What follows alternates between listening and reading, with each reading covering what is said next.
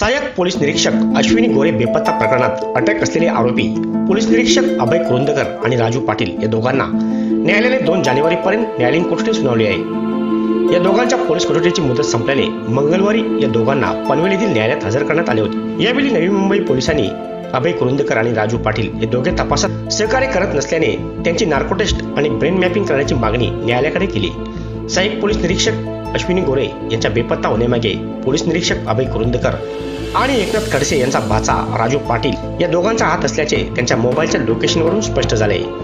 त्यामुळे नवी मुंबई पोलिसांनी गेल्या आठवड्यात या दोघांना अटक केली आहे। मात्र आपल्या या प्रकरणाचा काहीच संबंध नसल्याचे अभय कुरुंदकर हे चौकशी दरम्यान भासवत आहेत। तसेच उडवाउडवीची उत्तरे देऊन माहिती देण्यास टाळाटाळ करत आहेत। पोलिसांच्या प्रश्नांना दोघेही सरायतपणे बगल देत असल्याने त्यांना बोलते करण्यासाठी पोलिसांचा कस लागत आहे। त्यामुळे या प्रकरणातील पुरावे शोधण्यासाठी दोघांच्या नार्कोटिक्सची तसेच ब्रेन मॅपिंग करण्याची परवानगी मिळावी अशी मागणी मंगळवारी पोलिसांनी न्यायालयासमोर केली।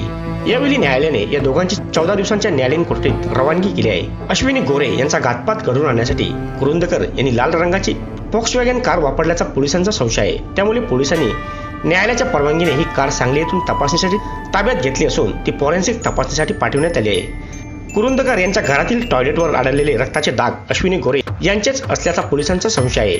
या दोन्ही तपासणीत काही पुरावे आढळल्यास कुरुंदकर यांच्यावर हत्येचा गुन्हा दाखल करणार असल्याचे पोलिसांनी सांगितले। यासाठी पोलिसांनी या दोघांची पोलीस कोठडीचे 2 दिवस राखून ठेवले आहेत।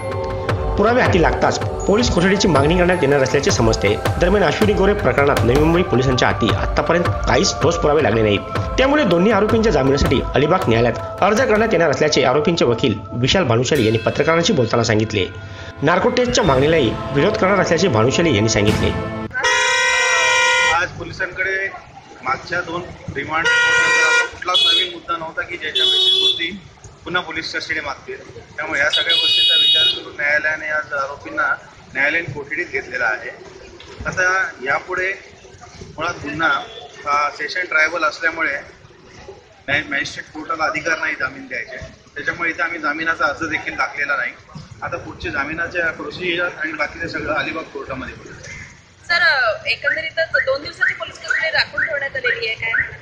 हो, पोलीस कस्टडी राखून ठेवण्यात आली, पण पोलीस कस्टडीसाठी त्यांच्याकडे नवीन कुठले असे मुद्दे नव्हते की ज्याच्या बेसिसवरती त्यांना पुन्हा आता 12 दिवसाची ऑलरेडी पोलीस कस्टडी झाली होती। त्यानंतर असे कुठले नवीन मुद्दे नव्हते की ज्याच्या बेसिसवरती त्यांना आणखी एक्सटेंडेड पोलीस कस्टडी मिळू शकेल।